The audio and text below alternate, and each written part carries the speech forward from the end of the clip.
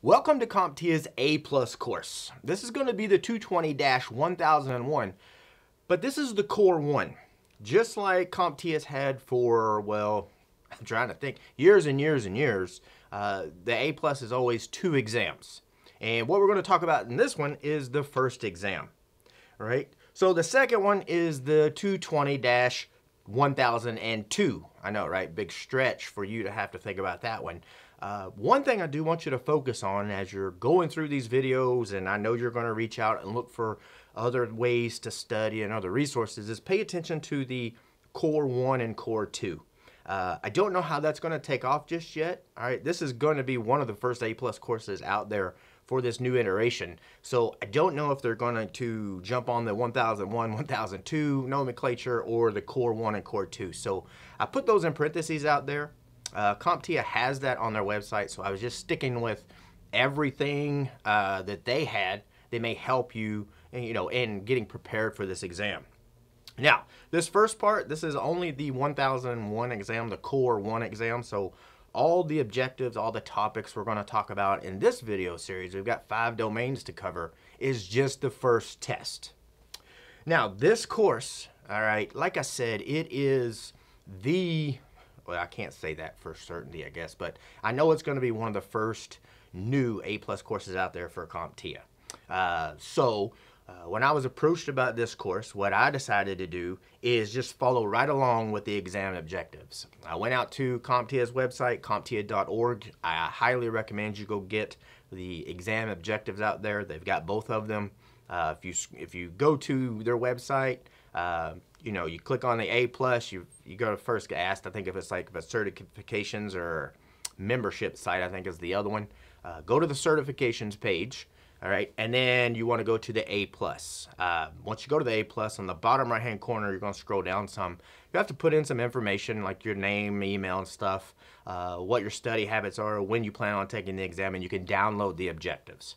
Now, they don't flood you with tons of spam email. It's just very good information to have, okay? So I highly recommend you go get those from CompTIA. If you've already done that, fantastic. You're ahead of the curve, and we'll just go ahead and move on right there. Now, Core 1, it has a maximum of 90 questions on the exam. And they say maximum because, when did CompTIA start that?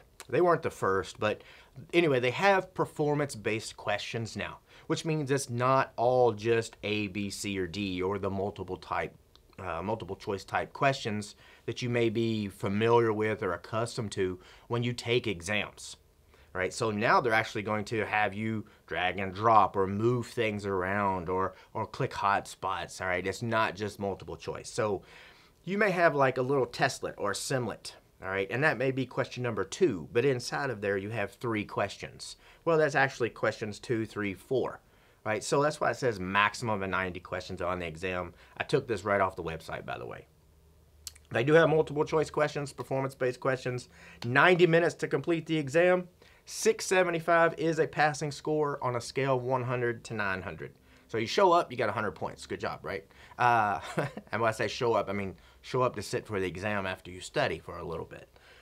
So hopefully everybody makes 900s out there. I don't know, maybe I shouldn't have said that. High 800s. Let's do that, right? High 800s, and everybody is successful. So what kind of things we're going to look at, right? Like I said, there's 5 domains that we need to know. All right, the first one we're going to look at is mobile devices. Right, now that accounts for about 14% of the exam. Also, another thing I want you to really focus on are the percentages here. Right, now these are not set in concrete, so to speak, saying, well, if I have so many questions, a maximum of 90 questions, 14% of those have to come from domain 1. No, that's not what CompTIA is saying. They're saying about 14% is going to come from that area, about 20% from this area, 27% from this area. All right, so you won't have a leg to stand on. I've talked to students before, and they're like, well, I numbered it out. Nah. That's not what they're saying, all right, about 14%. So what I do with these percentages is I look at them and I say, hey, I look at these 5 domains. So if you take a look at the screen right now, right, if you look at hardware, number 3, that's 27%. The troubleshooting is also 27%. In my head, well, that's a lot more than 14 and 12%. So if I'm crunched for time, or if my employer or somebody is saying, hey, I need you to go get this done right now, I'm focusing most of my attention on the higher percentages. I'm not saying don't study, in this case, domain 1 and number 4. Maybe not put as much effort or time into those if you're on that crunch, right? If you've got 30 days, 60 days, 90 days, 6 months, then you have all the time you need, right? Especially for 6 months. I don't think I've ever taken 6 months to study for anything, but you got all the time in the world you need, all right? So then you would want to slow down and focus on that. I'm talking to those folks that, you know, got told yesterday that, hey, I need you to go get A+ certified, you know, in 30 days, right? And you may think, well, 30 days, that's nothing. Yeah, but you got to think, you know, maybe they got family, maybe they have work, you know, they got cheerleading at night, soccer games, and so 30 days comes pretty quick. So anyway, these are the 5 domains: mobile devices, networking, hardware. We'll get into some virtualization and cloud computing, and then we're going to wrap it up with troubleshooting, hardware and network troubleshooting, which is kind of a challenge in itself. A lot of these are challenging to teach in a virtual environment here, this video on demand environment here, without you being right here with me. So when I say, hey, this is the computer, you can't turn your head, all right? We're going to do our best, all right, to try to get every angle. I've got tons of pictures in here. So anyway, I'm sure I'm going to say this again. These are the 5 domains we're going to take a look at. So on mobile devices, the very first chapter, first domain we're going to talk about all of these things. Again, I simply copied and pasted from their website on all these objectives because I'm going to pretty much follow them to a T. All right, so when it says given a scenario, install and configure laptop hardware and components, we're going to talk about laptop hardware and components.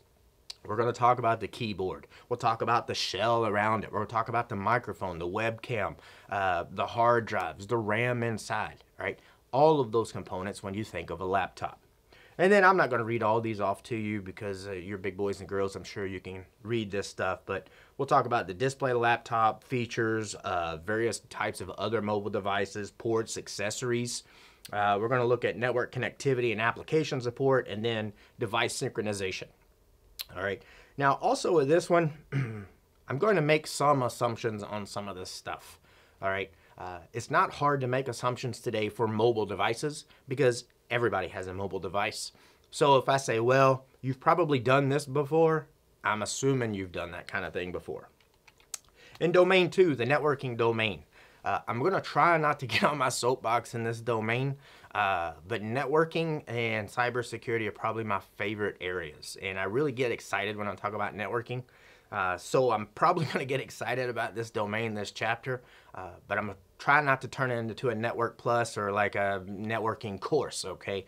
I'll try to keep it focused on A+, but we're going to look at some ports and protocols. What else we got here? Hardware devices, wired and wireless SOHO networks. That one's kind of interesting if you've never done that before. We'll talk about protocols, purposes and services provided by network hosts. Right, you set up a network. Well, what are you doing with that network, right? It's like building a road that goes to nowhere, or you build a road with no cars. We have to have something to put on that network.